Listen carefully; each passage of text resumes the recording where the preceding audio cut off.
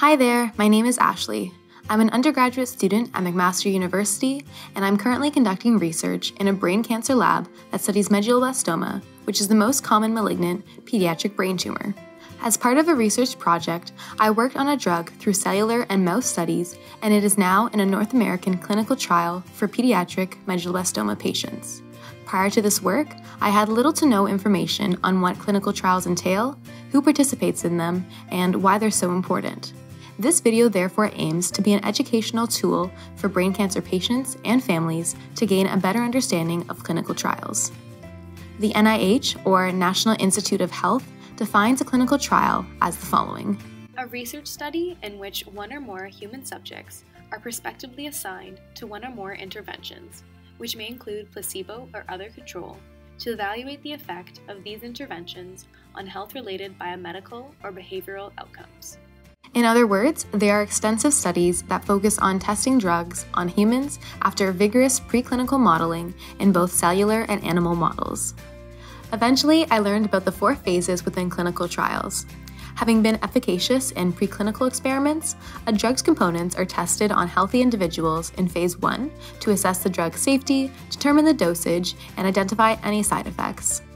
Phase 2 focuses on a larger group, this time with sick patients to determine the effectiveness of treating brain cancer, for example, while further assessing the drug's safety and best dosage. In phase 3, the drug's effectiveness is compared to other treatment models, and side effects are monitored in a larger cohort of patients.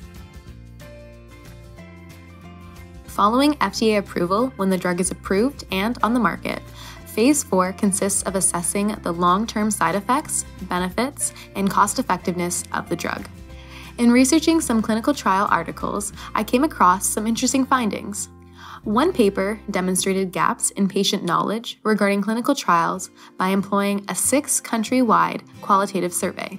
The study found that doctor-patient interactions acted as some of the largest barriers in the recruitment process. This is due to the fact that many doctors did not inform their patients about participating in clinical trials during their treatment phase. Under the circumstances in which doctors did inform their patients about clinical trials, the patients often felt that their conversation was a one-sided dialogue, ultimately leaving them confused and apprehensive. Another study demonstrated patients' opinions toward clinical trial design and overall participation. Data was gathered using online surveys, showing that the biggest reasons for patient participation included the opportunity to ameliorate their own health and the health of others, while receiving a placebo, for example, was of least concern. Overall, the main issue was a lack of awareness, as most patients, for example 61%, were not invited to take part of clinical trials by their physicians, but were generally willing to help with the trial design upon invitation. To keep you informed, the Brain Tumor Foundation of Canada is a great resource in itself for brain tumor patients and their families. This organization strives to achieve their mission in addressing every Canadian affected by a brain tumor through support, education, information, and research. There are many resources available pertaining to clinical trials.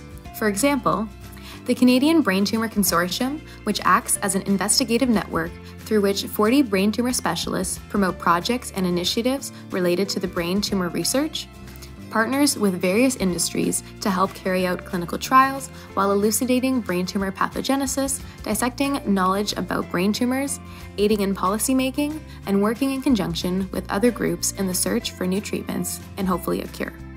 Resources such as the Ontario Cancer Trials and It Starts With Me provide patients in the province with updated opportunities to participate in clinical trials that may include new drugs or treatments. The Canadian Cancer Clinical Trials Network is a cross-Canada initiative to improve the overall effectiveness of clinical trials. It supports institutions that conduct clinical trials by ensuring that they increase their capacity to conduct these trials by doing so through regional awareness. Canadian Cancer Trials is a great online resource of curated clinical trials all across Canada.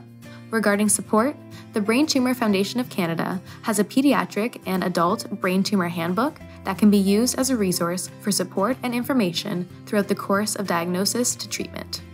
A support program that they offer is called Brainwave.